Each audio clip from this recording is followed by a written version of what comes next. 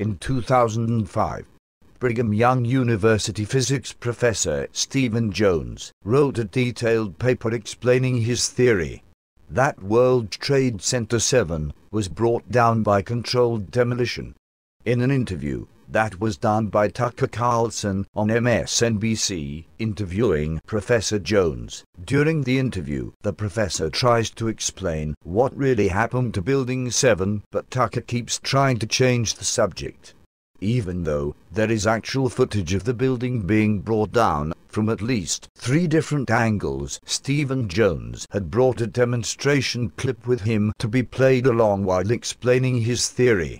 But as you will see, it was never aired.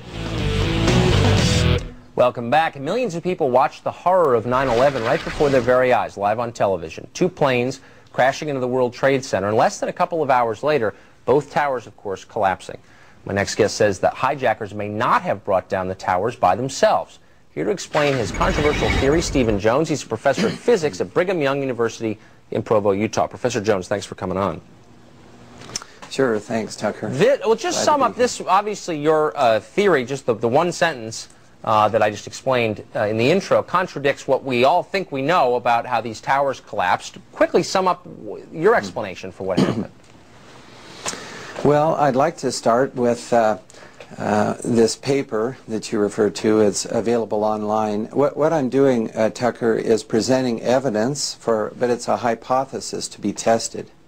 That's a big difference from a conclusion, and so I just wanted to clarify that. But to sum up, I've looked at the official reports by FEMA and so on regarding the collapse of these buildings. Right. I'd like to look at the collapse of Building 7 in just a minute.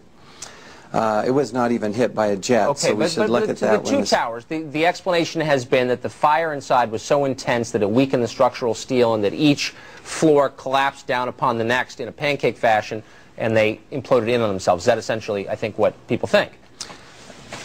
Yeah, that's basically it, yeah. And so what I've done is to analyze these reports. But I would like to do a little experiment with you, Tucker, if I could. I sent out a video clip of the collapse of Building 7, because most people haven't actually seen that one, and that's the crux of the argument that I'm presenting. Okay, sum up very quickly the argument for us. You believe there were explosives in the buildings planted by someone, detonated. Well, yeah. Is that correct? In other words, the hypothesis to be tested is there's 2 hypotheses here. One is fire and damage caused all 3 buildings to collapse. Okay. The other is that explosives in the buildings may have caused the collapse.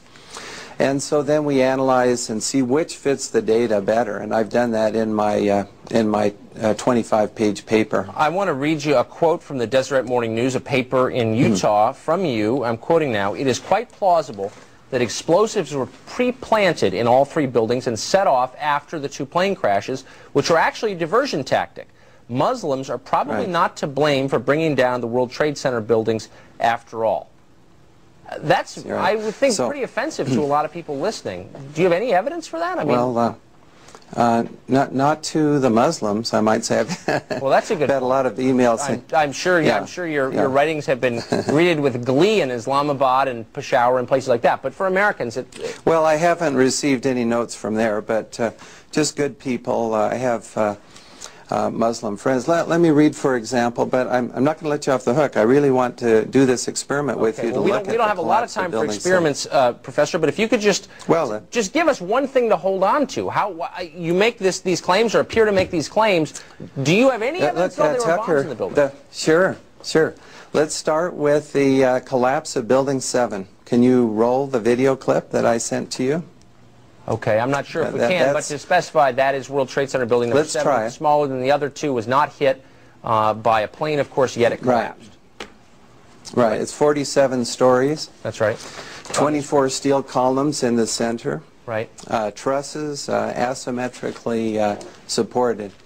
Now, I can't see what you're seeing, so we just see the building, and just so our viewers know, the explanation that I think is conventional is that there was a large tank of diesel fuel stored in the lower level of that, which caught fire, and the resulting fire collapsed the building. Well, that's basically it. Yeah, but as we read in the FEMA report, it says here, and I put this in my paper, of course, the best hypothesis, which is the only one they looked at, fire, has only a low probability of occurrence. Further investigation, analyses are needed to resolve this issue, and I agree with that. Okay. But they admit there's only a low probability.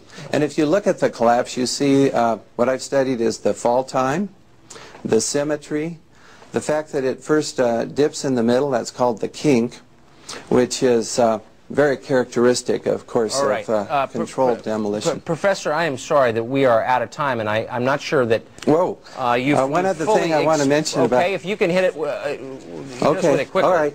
Okay, here we go. Molten metal in the basements of all 3 buildings. Right. And yet all scientists now reasonably agree that the fires were not sufficiently hot to melt the steel. So what is this molten metal? It's a direct evidence for the use of high temperature explosives such as thermite.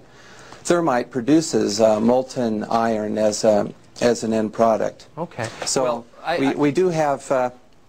yeah, it's a very short time, but people will read the paper, then I talk about the molten metal, the symmetry of the collapse, and the weaknesses and inadequacies of the fire hypothesis. Professor, we're going to have to leave it to our viewers who are interested enough to follow up to do just that. We appreciate your coming on, even if I don't understand your theories. We appreciate you trying to explain them. Thanks. Okay.